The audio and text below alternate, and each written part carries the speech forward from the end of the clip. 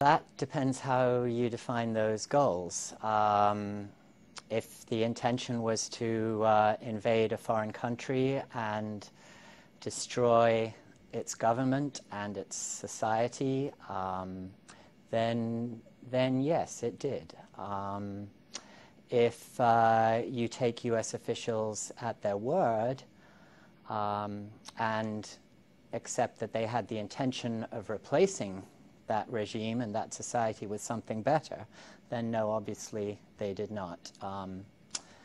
My friend Dar Jamail was in Iraq a few months ago, and he found very few people in Iraq today who would say that their lives are better today than under Saddam Hussein's regime. And that is not in any way to say anything good about Saddam Hussein. It is to say that the United States and its allies destroyed Iraq. The invasion was not just some sort of mistake. The invasion and occupation were a serious crime. That was a crime of aggression under the UN Charter, as Kofi Annan acknowledged. And aggression was defined under the Nuremberg principles and by the judges at Nuremberg as the supreme international crime. And the wisdom of renouncing aggression, renouncing war in the UN Charter is borne out by what we have seen in all the acts of aggression that the US has committed over the past 10 or 12 years.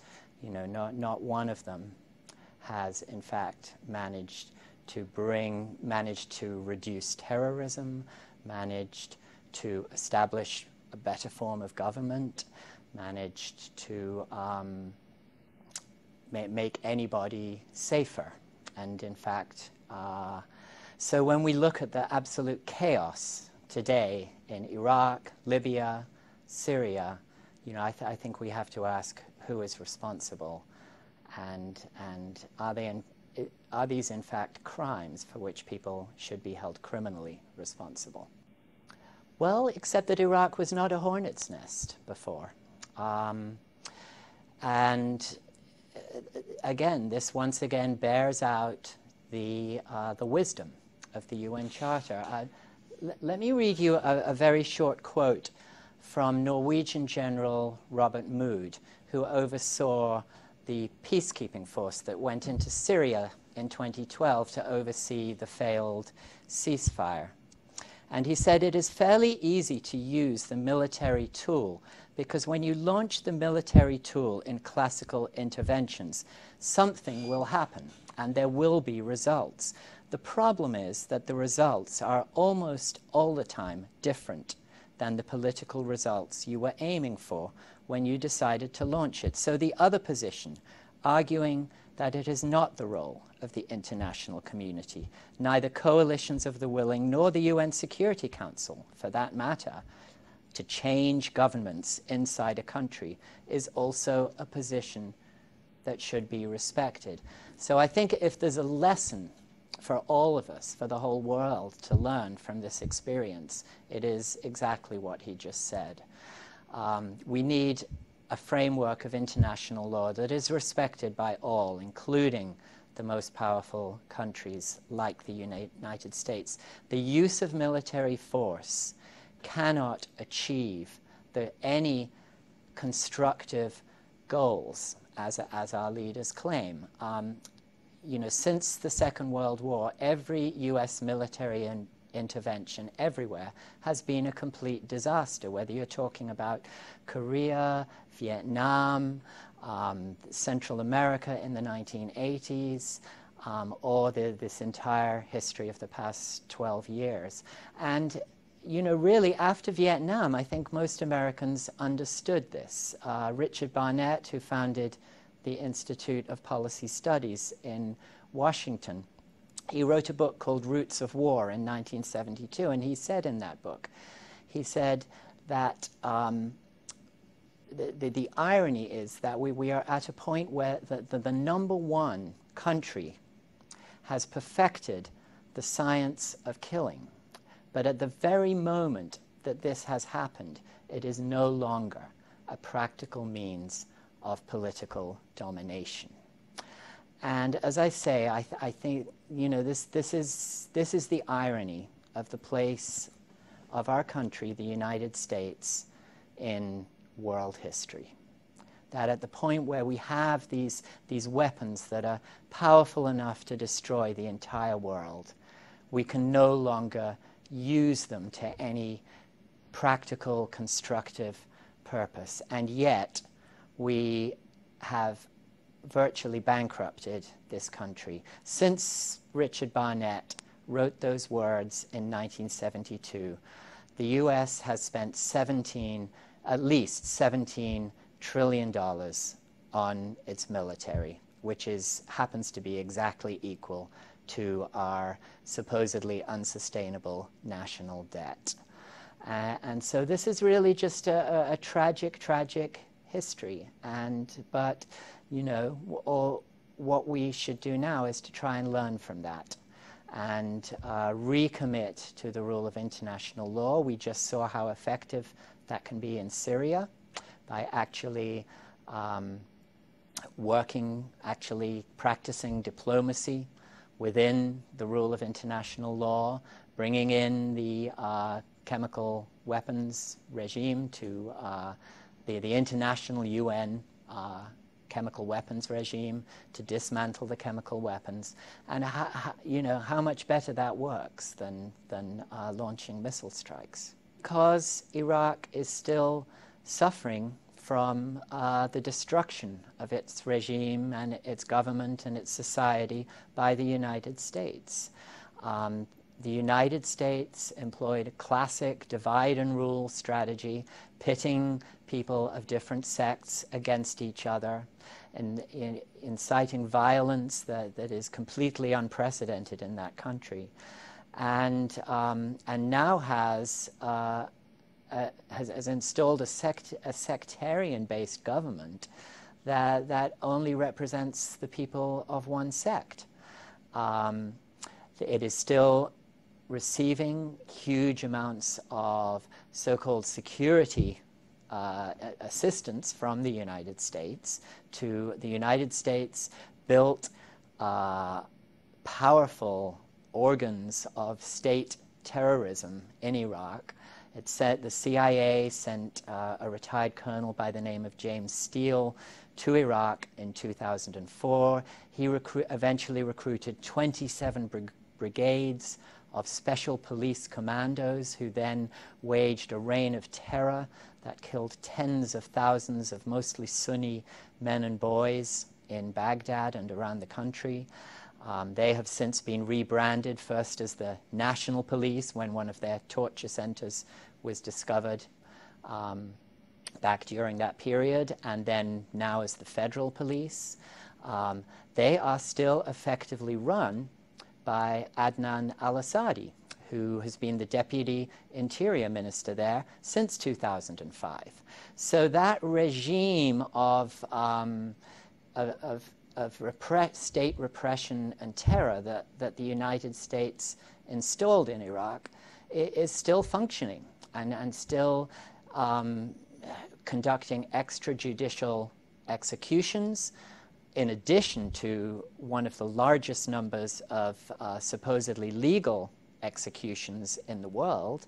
You know, in Iraq, you can be sentenced to death for property crimes. You can be sentenced to death under accusations of terrorism. That in trials that only last at best an hour or two, and with very little legal representation. The human rights officials from the UN have absolutely condemned the justice system that the U.S. established in, so-called justice system that the U.S. established in Iraq, and has demanded, the UN Human Rights Council has demanded that Iraq immediately cease these hangings Sometimes they hanged more than 40 people in one day, including women as well. And this is just a reign of terror. And in that sense, some of the worst aspects of the U.S. occupation are still continuing today. You know, there has always been resistance in Iraq to this reign of terror and to this highly illegitimate government. And most of that is political, nonviolent resistance. And so since 2011, when the Arab Spring began, you know, there were massive demonstrations all over Iraq in 2011 during the Arab Spring. They were not reported very much in the West for, you know, political reasons. And so, you know, there is a great demand from the people of Iraq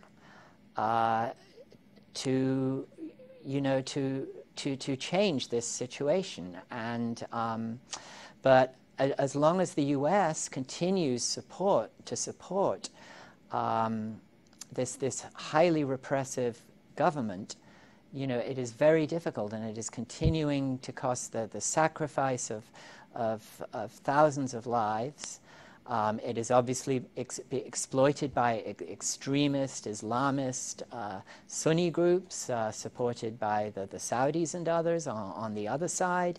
So you've got an extremist Shiite government, and you've got extremist, you know, Sunni right-wing fundamentalist terrorism, and you've got millions of innocent civilians caught up in the middle. But their capacity for resistance was systematically broken down by the U.S. occupation. Hundreds and hundreds of academics were killed. Thousands of professionals fled the country during the U.S. occupation. You know, almost anyone who could get out, you know, fled for their lives under threat of death by different militias and factions in Iraq. So, you know, it will take an awful lot for Iraq to recover from this. But, you know, for American viewers watching this, I think it's important to understand, you know, our responsibility and our government's responsibility for this. You know, President Nixon promised $3.3 billion in reparations to Vietnam. Not a penny of that was ever paid. We should be paying reparations to help the people of Iraq recover from what was done in our name to them. We should be pressing for our leaders to be held accountable for these crimes. A couple of weeks ago, I went with a group of people here in Miami to the Canadian consulate and met with the political officer there, because Mr. Richard Cheney, the former vice president of the United States, was scheduled to speak at an economic forum in Toronto. So we, along with human rights groups and lawyers in Canada and in the United States, were asking Canada to please do what we have failed to do, to honor its obligations under the Convention Against Torture, to either bar Mr. Cheney from entering Canada, or if he was allowed into Canada, to please arrest him and investigate his alleged crimes. Unfortunately, the government of Canada, now with a very conservative government, failed once again to uphold its obligations under the Convention Against Torture. The U.S. occupation of Iraq, as well as being an act of aggression, when you consider that probably about 10% of the Sunni population were killed, and probably 25% of them were driven from their homes, clearly meets the definition of genocide as it is defined in the Genocide Convention. And so, and the occupation included systematic daily violations of the Convention Against Torture and many, many articles of the Geneva Conventions. And so the US officials responsible for all of that really have many, many charges to answer. And we should understand as Americans that while, you know, there have been indictments in Spain, and Mr. Bush was prevented from traveling to Switzerland. Mr. Rumsfeld was almost prevented from traveling to Belgium at one point. The primary responsibility under all the international treaties that the United States has signed is on us. It is our responsibility to hold senior, major American war criminals responsible for their crimes, and that continues. The Obama administration has not just failed to hold the officials of the previous administration accountable, but it has continued many of these crimes. You know, aggression is aggression, whether, you know, it's a full-scale invasion or simply flying drones over another country and blowing up people's homes. So, you know, the crimes, the U.S. crimes continue. After the U.S. was convicted by the International Court of Justice in the 1980s of committing aggression against Nicaragua, the U.S. declared it would simply no longer recognize the jurisdiction of the International Court of Justice. It has never recognized the jurisdiction of the International Criminal Court, you know, which so far is functioning as a sort of international African court, because the only people that have been charged have been from Africa. And of course this is completely undermining the legitimacy of the court. You know, little by little, no one in Africa is going to cooperate with it if they see it simply targeting their own leaders, while the leaders of the United States and other countries just completely get off the hook.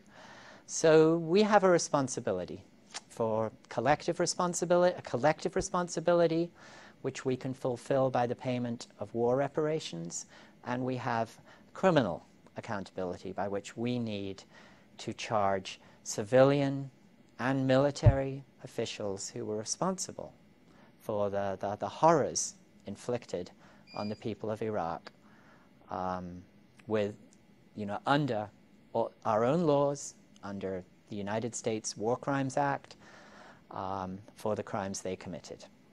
You know, some of your viewers may be surprised to hear some of the things I'm saying, because the U.S. media has simply never addressed this incredible human tragedy in Iraq in these kind of terms. And in fact, well, as I say, you know, I think any reporter who talks to people in Iraq today can ascertain pretty quickly that, you know, there are very few people, only perhaps, you know, those affiliated with the government that was installed by the occupation. Perhaps some of those people would feel that they are now better off.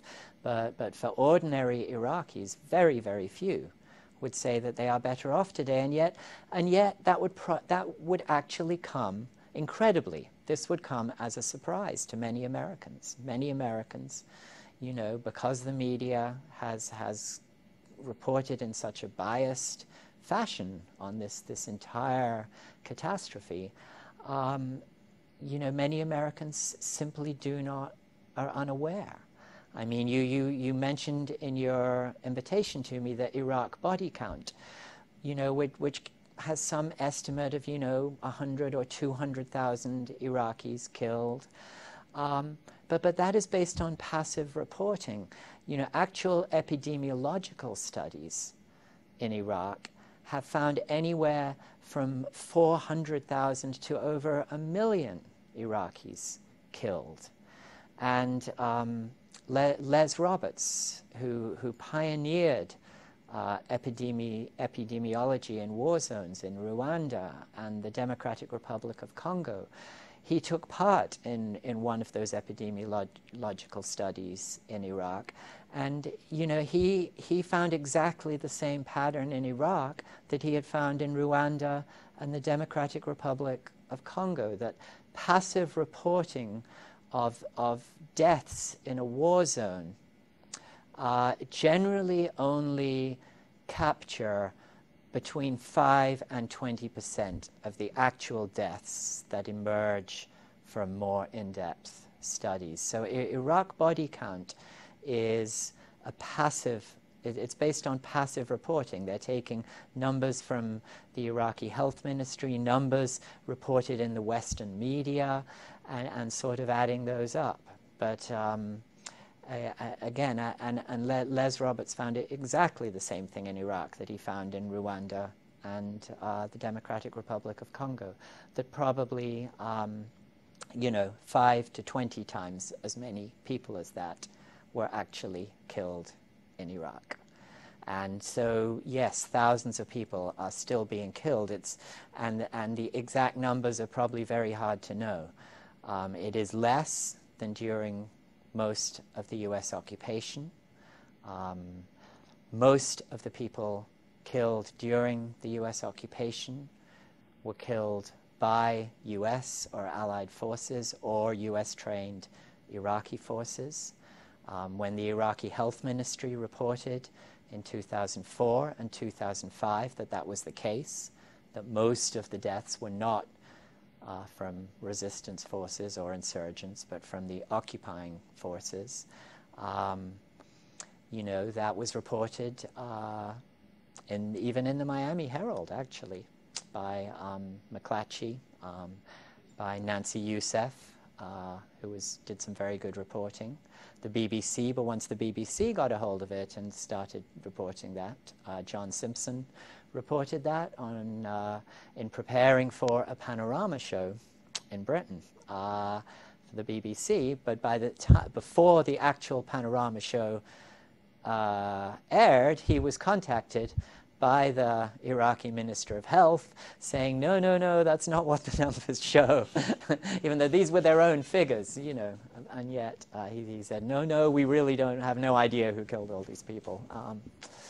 And so, you know, I mean, you can see the original, you know, you can find on, you know, thankfully on the World Wide Web, you can find websites like Information Clearinghouse, you can find the original BBC report, and then you can find its retraction and its sort of, you know, re-edited report, almost sort of apologizing for having reported what the Iraqi, you know, the Occupation Health Ministry had told them.